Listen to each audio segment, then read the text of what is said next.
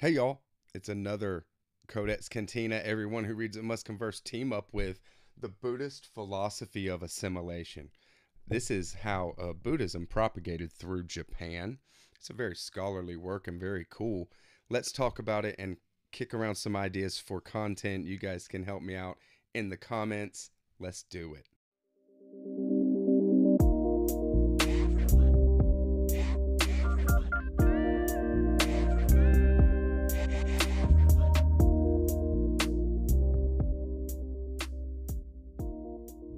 Hey y'all, Noah. Everyone who reads it must converse is the channel. Thanks for coming back by. And today, I just kind of want to throw out a couple ideas and see what maybe you guys would rather see. Maybe I'll do, multiple of these ideas as videos. There is some really, really cool stuff in this book, The Buddhist Philosophy of Assimilation. This is a scholarly work put out by Sophia University in Tokyo. So, love that, right? The Honji Suijaku theory. So, Honji Suijaku, I probably am mispronouncing that, but is a kind of thing in Japanese theory. I'll give it to you right here. You find Honji is true nature, and Suijaku means trace manifestation. So it's kind of calling to mind the inner outer duality of things, the world of appearances and then the world of the real, right? And we can't see the real essence of something. It is actually an amalgamation of everything, right? In Buddhist theory, it's that kind of thing, this kind of Diamond Sutra. Something is not what it is. Therefore, it can be truly what it is. Things like that. So, Japanese culture seems to have this kind of theory where it does assimilate ideas and processes and how they might be illustrated into its own thought and belief sets very easily, as long as it resonates, right? If it's true, then there's no block. There's a lot of times when we come up against ideas especially in our culture, in Western culture, where it doesn't matter how true or something, true or not, something might be, you'll have an instant reaction to deny it or say no, right?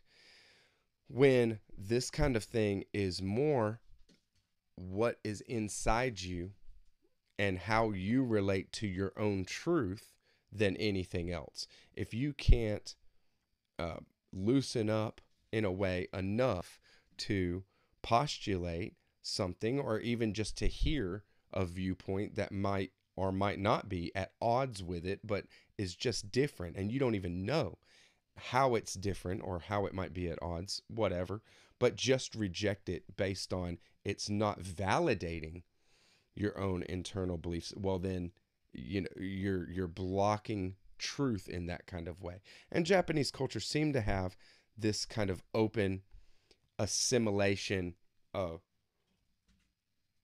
ability, it able to happen, and able to happen just as a way that the culture functions. Truly, Japanese being a small island country like that, was always getting influences from other cultures and those around.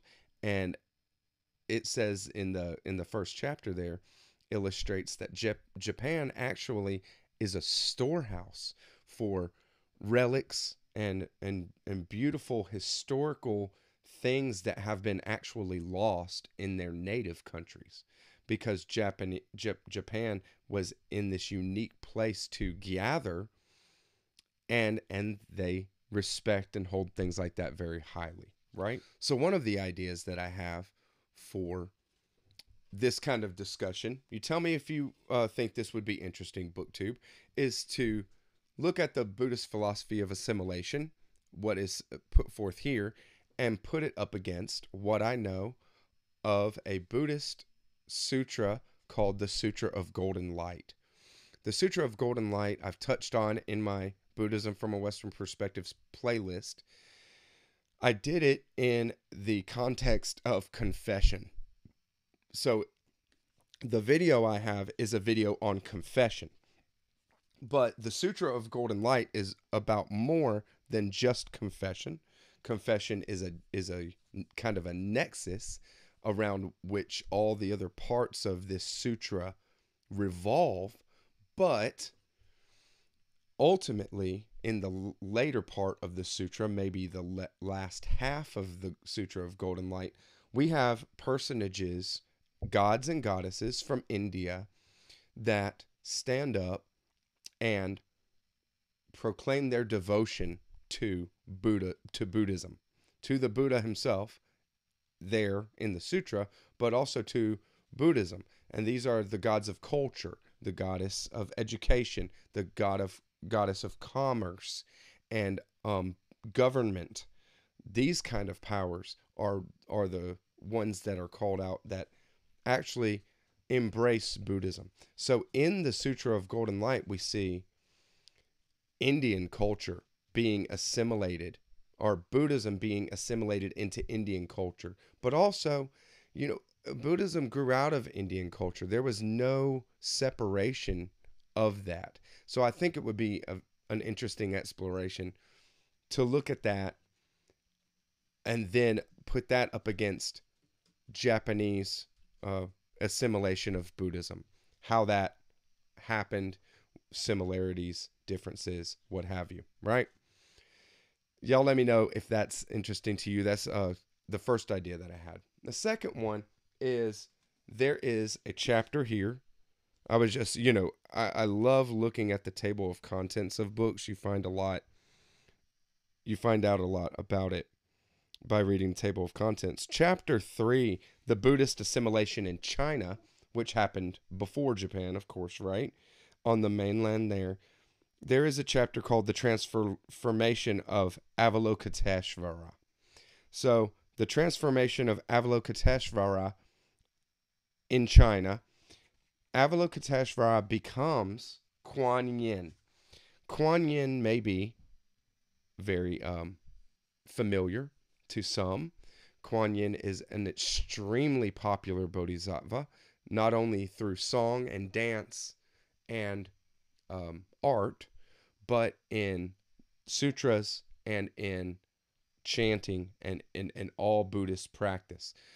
Quan Yin, Avalokiteshvara, is a bodhisattva of compassion, one of the highest and most essential powers in Buddhism, that you deal with your outer world, anything that how you deal with is in compassion and in love.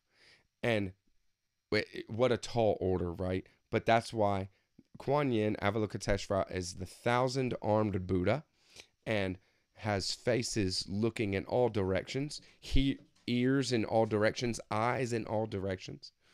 To be mindful of all of this and to also have a hand, to give out a hand in help, or to give something in all directions for any being. It's ridiculous. But the interesting thing is that Avalokiteshvara is the Tibetan name for this bodhisattva, and that is a male figure.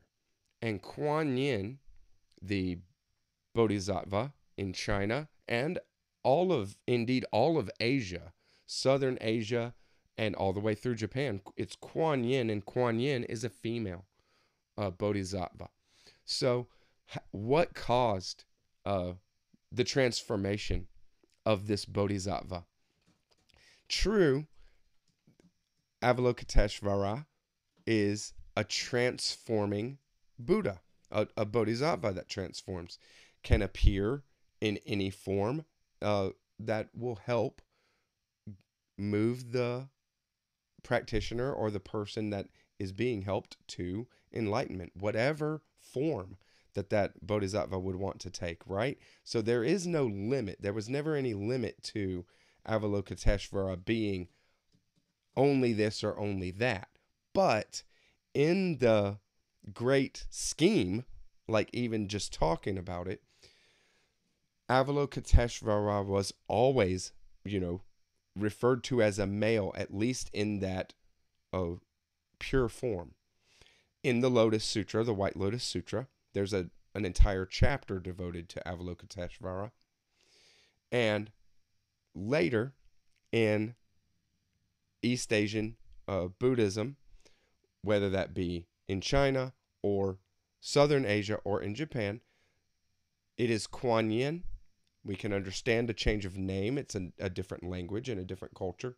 But from then on, that Buddha, that Bodhisattva, is a female every time, all the way.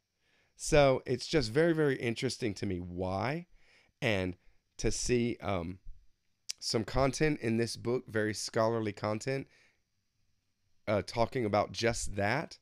I can't wait to explore that and bring some other sutras, the White Lotus Sutra especially, to bear on that, because that is the first time in the Buddhist sutras, Mahayana sutras, that Avalokiteshvara is treated in a full portion, right? So I hope this was interesting for you guys. Y'all let me know. It's just a short one, just throwing out a couple ideas there. And we're going to keep with the buddy read. It's going to be awesome. Leave me a comment down below either way. And even if you don't think either of them are interesting, right? Catch you on the next one, BookTube. Bye-bye.